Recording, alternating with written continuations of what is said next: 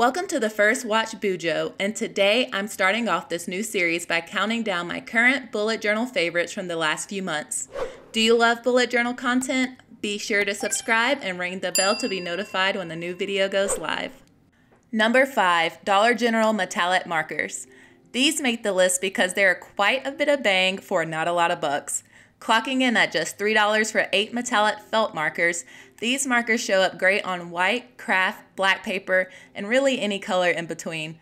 They're great for shiny monoline lettering and for filling in larger areas without too much extra hassle. Did I mention they were $3, y'all? I couldn't find a link for these, but they are worth the trip if you have a Dollar General near you. Number 4, Iris Drawing Compass. Circles, a basic shape, right? But it certainly is a struggle to get them equally round. This is where the Iris Compass tool comes in.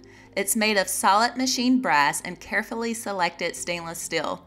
It's a beauty to look at and even packs more function than what meets the eye.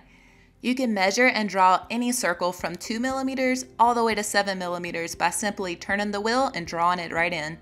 The stand is functional as well. You can use it to find the center of something before drawing a circle around it. The price tag on this one is pretty hefty, coming in at $125, but there are a few dupes out there, and I'll link those below as well, but I can't vouch for the quality on those. Use the Iris for habit trackers and all things round. Number 3, Cricut Fine Liners. You don't need a Cricut machine to reap the benefits of this 30 set of Cricut Fine Liners. These water-based fine liners have 0.4 tips, and the barrel of these pens are sturdy and comfortable to the touch. They make the list of favorites mostly because of the wide color range, and they've been a staple in my recent setups where I've been trading the traditional black fine liners for gorgeous colors such as wine, moccasin, and bluebonnet. These clock in at just over $20 at the time of filming. Number 2, Zebra Click Art Pens. If dealing with caps just isn't your thing, or if you need a reliable pen that gets it all done from large headers to a color-coded task list, look no further. The Zebra Click Art pens click into play with a new ink technology that keeps the ink moist even without that silly pen cap. There's even an indicator that turns from black to red when the pen is retracted.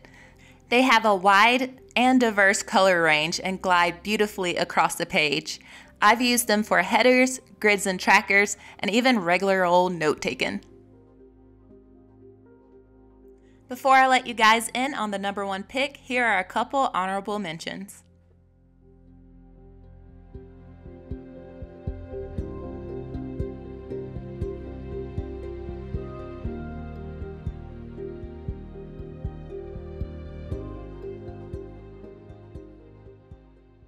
Number 1, Archer and Olive Dot Grid Notepads. Versatile, flexible, and perforated pages, the Archer and Olive 160 GSM notepads take the top spot. With the life that is bullet journaling, mistakes are bound to happen, and luckily that doesn't mean you're doomed to look at the unfixable.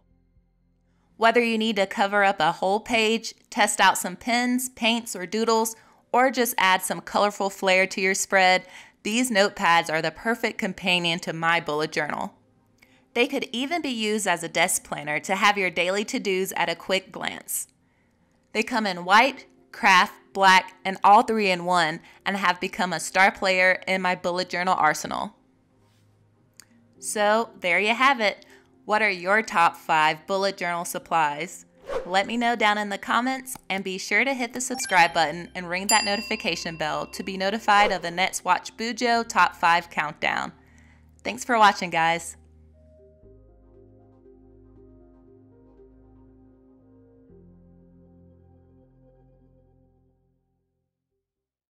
And if you like this video, here are a couple more I think you would enjoy.